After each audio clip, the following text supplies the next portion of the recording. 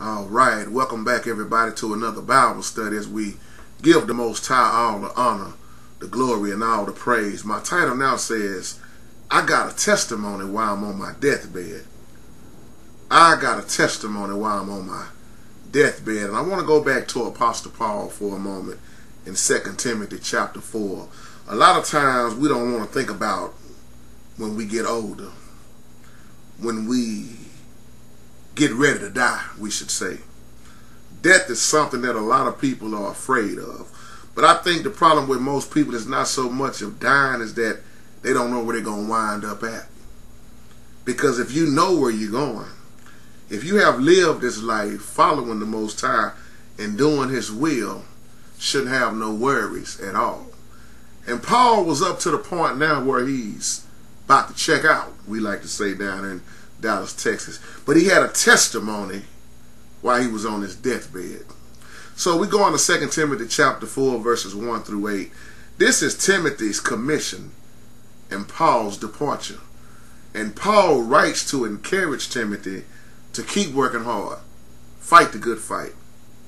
Work hard because Paul knows that he's getting ready to die. So Paul commanded Timothy to teach the truth no matter who don't like it, no matter what. And a lot of times with teaching the truth, you will find out that most people don't want to hear it. So we're dealing with verses 1 through 8. Once again, we're in 2 Timothy chapter 4. And it says in verse 1, I charge thee therefore before God and the Lord Jesus Christ, who shall judge the quick and the dead at his appearing and his kingdom.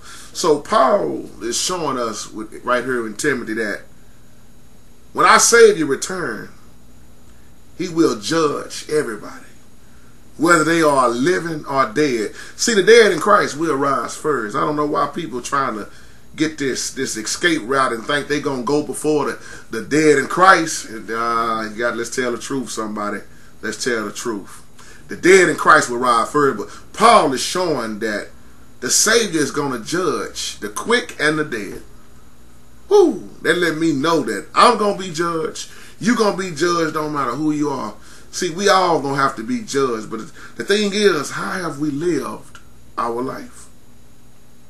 We so quick to judge each other. I didn't say rebuke each other. We so quick to judge each other. But a true friend will rebuke you.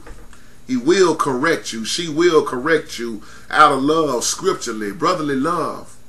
But the problem with most Christians is that you can't correct them nowadays. So Paul knows he's getting ready to die once again. And he gives these instructions, y'all. After all he went through, I don't think a lot of us understand what Paul really went through. When he was locked up in prison for so long, in the wintertime, how cold it would be, how they done him. Verse 2 says, preach the word, be instant in season, out of season, reprove, rebuke, exhort with all long suffering and doctrine. Like I was just saying, most Christians don't want to hear this. They don't want to be corrected. They don't want you to point out their sins. Don't point out to me that I'm lying and I'm drinking and I'm hoarding around. Go mess with somebody else. Go mess with the homosexual. He's still gay. At least I ain't worse than he is. Or go mess with that girl over there who's still a prostitute. Leave me alone. When you point out people's sins, they got a problem with you. But what Paul is telling Timothy is that you correct them. You reprove them. You rebuke them. But you also, you encourage them. You cheer them on. When you instruct them, make sure you be patient with them. See, this is the problem once again with most of the churches now. You can't get nobody in order because the ones that's in leadership most of the time is so messed up. So when you got messed up leadership, you got messed up church. I ain't talking about everybody church, y'all. Oh, there's so much to say with these 8 scriptures. Verse 3 says, for the time will come when they will not endure sound doctrine, but after their own lust shall they heap to themselves teachers, scratch ears, and say, having them itching ears. This is what's wrong with most churches right now. Most preachers, they tickling your ears with this feel-good doctrine. When it comes to talking about what Paul like what Paul is getting ready to do, die, we skipping over that. We don't want to talk about persecution. We don't want to talk about getting your life right, repent. We don't want to talk about salvation. Now everything is about coming out your pocket. But if you look at verse 3 once again, he said, the time will come when they will endure I said that wrong again. When they will not endure sound doctrine. I said that like that on purpose. They're after their own lust. This is why now people calling wrong right and calling right wrong. Being teachers of themselves, itching ears. This is why you see, when you see people in these church buildings that stay the same when they messed up, you know why? They got itching ears. You can't correct them. You can't rebuke them. You can't teach them. So his best thing for you to do is get out of that church. Look at verse 4. And they shall turn away their ears from the truth and shall be turned into fables. Ooh. Rather hear a lie over the truth. Turning their ears from the truth. I don't want to hear about that. You trying to convict me with your sermon. Stop talking to me about shacking up and hoeing around and getting drunk and staying out all night and then doing what I want to do. Stop talking to me about that. The very well things that we need to be talking about, we skipping over. That's why the world and the church look so much alike now. Anything is being allowed now. I'm still talking about Paul on his deathbed. See, y'all, when I get ready to leave here, I want to be just like this. I want to lay out everything that I know. I want to teach somebody something, so when I get ready to go on out of here, I'm saying go on out of here, but I mean I'm going to, the meek will inherit the earth. The new kingdom will be, the new holy city, the new Jerusalem will be right here on earth. But I'm talking about when I leave this flesh. When I'm getting ready to be offered. If that's what got to happen, hey, let it happen. I want to be able to let somebody know something, to watch out for this, watch out for that. We got to pass the torch on, y'all. Look at verse 5. Paul says, but watch thou in all things, endure afflictions, do the work of an evangelist, make full proof of thy ministry. Watch out for all things. It's a lot to watch out for nowadays, y'all. But he say, do the work of an evangelist. In other words, you keep on being strong in the ministry. You keep preaching. You keep teaching, Timothy. You must press on regardless of what's going on, what the situation is, what it looked like. Preach regardless. Verse 6 says, for now here it is right here.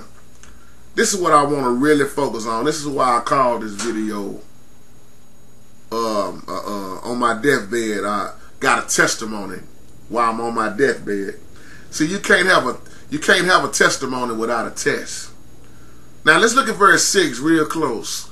For I am now ready to be offered, and the time of my departure is at hand. He said, I am now ready to be raptured out. Oh, excuse me. I am now ready to be offered, and the time of my departure is at my hand. I have fought a good fight. I have finished my course. I have kept the faith. Look at verse 8. And then he says, henceforth there is laid up for me a crown of righteousness, which the Lord, the righteous judge, shall give me at that day, and not to me only, but unto all them also that love is appearing. Paul just summed up his whole life. In verse 7, I fought the good fight. I finished my course. I have kept the faith. How many of us are fighting the good fight? How many of us really want to finish this course? And are we really keeping the faith? Paul was ready to die. I am ready to be offered once again.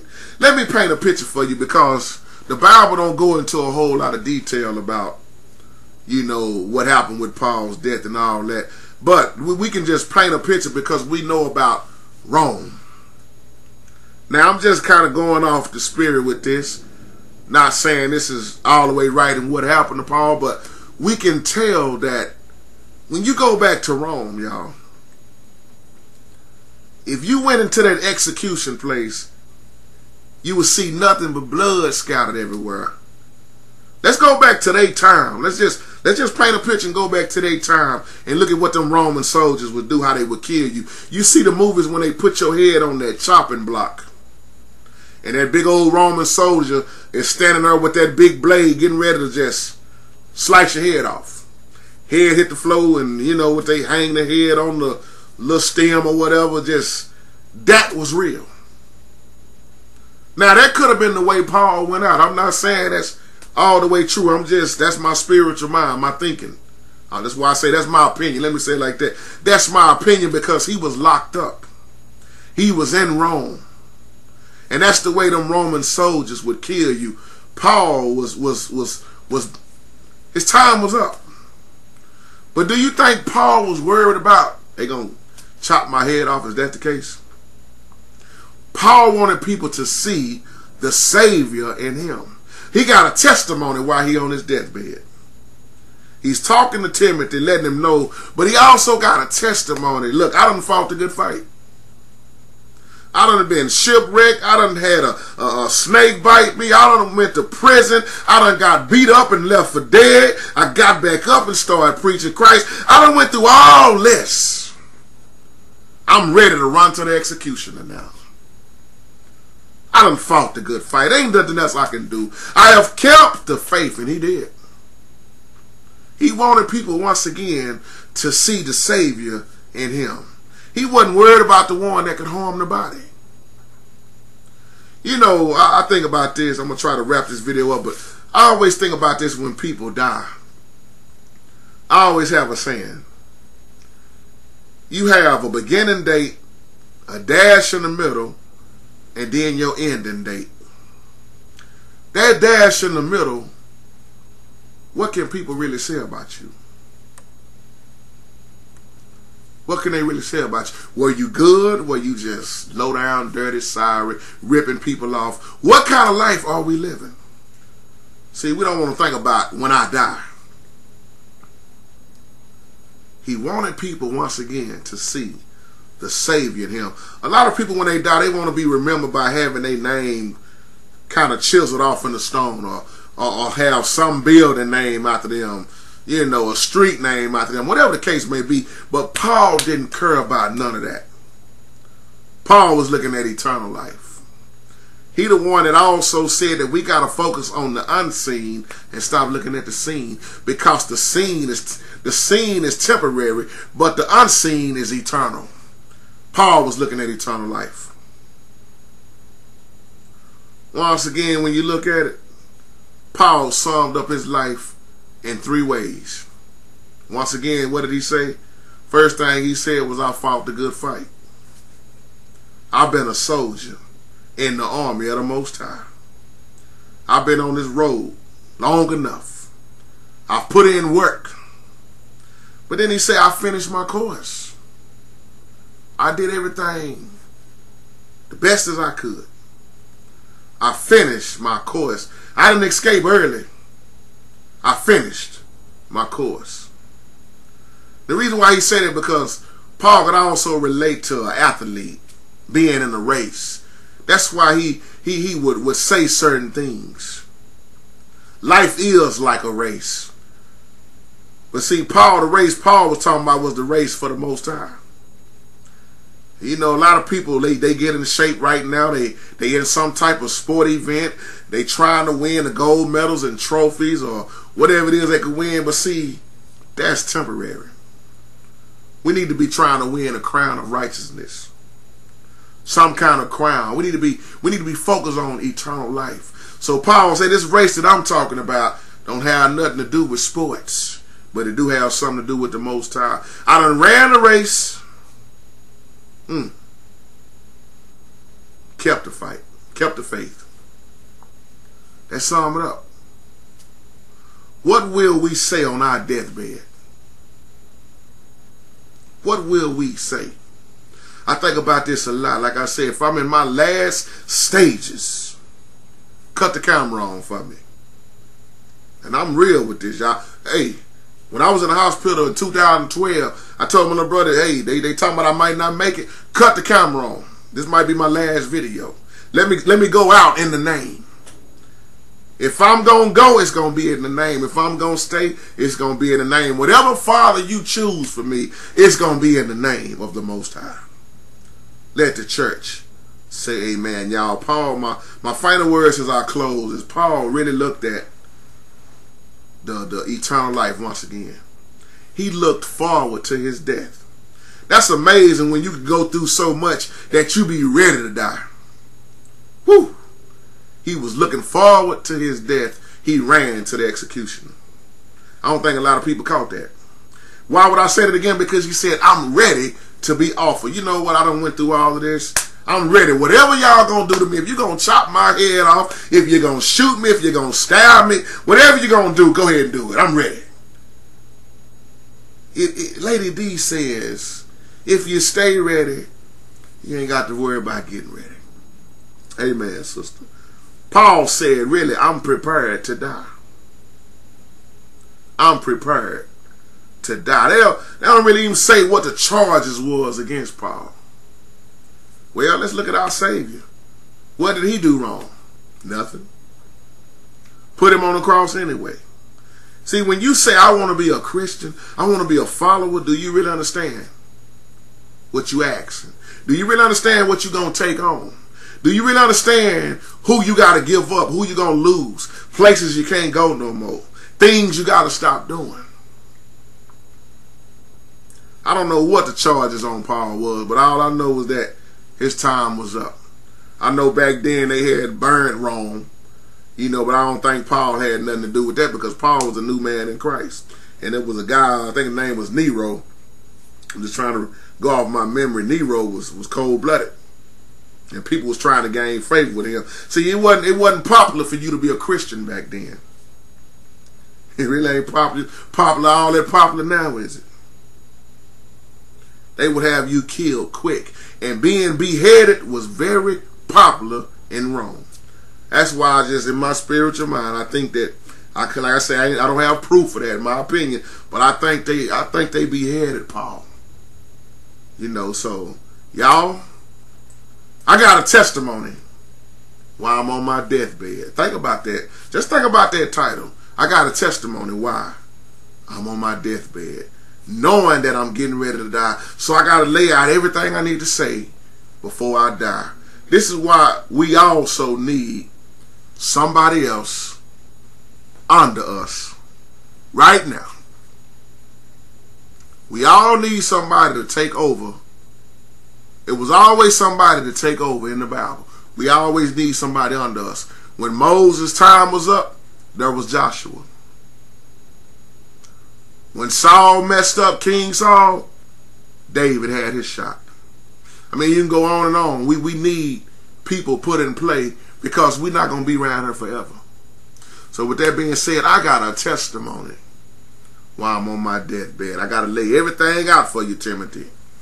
That closes out our Bible study, y'all. May the Lord add a blessing to the readers, the hearers, and most of all, doers of his holy word. That's 2 Timothy chapter 4, verses 1 through 8. Y'all have a blessed night. Peace.